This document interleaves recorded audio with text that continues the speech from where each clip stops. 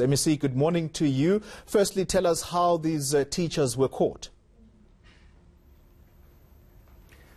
Good morning, Xoli, and good morning to your viewers. I must indicate, Xoli, that we are intensifying the holy war against the sex pests who are preying on our learners. As a department, we signed the letters of expulsion for 7 educators last week. And these cases came about as a result of reports from parents, including learners, who complained of sexual harassment to the department. I have instructed the department, Xoli, that we need to deal with these cases expeditiously so that we are able to send a clear message. But what was really worrying me was the issue that these cases will take too long, to an extent that the perpetrators or the alleged perpetrators will be allowed back to our school without any consequences because of the collapse of cases when victims decide to leave the school or even graduate from our schooling system. So in the coming days, I will also be dealing with the other appeals that have come to my attention. There are about 12 other appeals that are on my desk right now, and I will be dealing with them within the next few days. 12 other appeals, MEC, that you are looking into.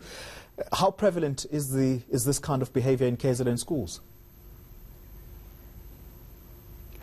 Well, it's quite prevalent, Xoli, and particularly in rural areas where we still are struggling to really get the parents, as well as the learners, to come up and report these cases. You find that there will be a teacher who will molest a child and then go to the family to pay some kind of damages, be it through a court or just a minor 5,000 rand.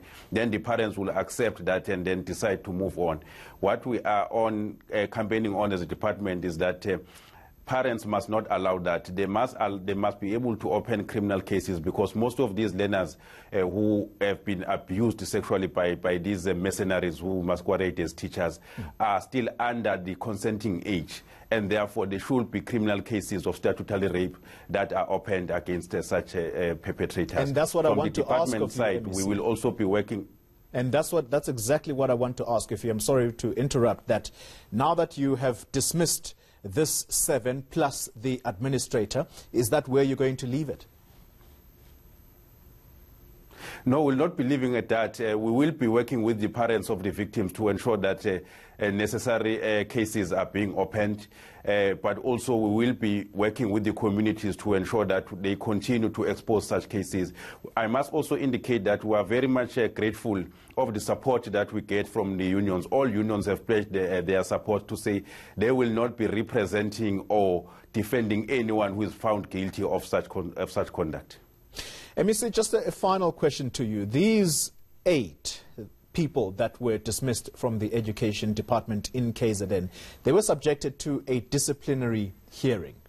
What was their explanation for their behavior? Because I think it's quite important to get into the minds of why do they do what they do.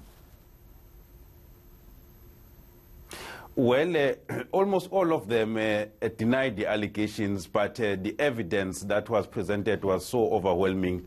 The witnesses that were called collaborated each other, and it was clear that indeed the case of guilty was established, and therefore the necessary sanction of dismissal was necessary. None of them actually admitted to having sexually abused these learners, but the evidence that was provided was overwhelming. And I want to thank the learners who came out to testify, the parents who came out to testify, because it's only then that we can be able to deal with these cases decisively as the department. MEC, we thank you very much for your time and all the best in trying to clean out the KZN Department of Education of these sex pests.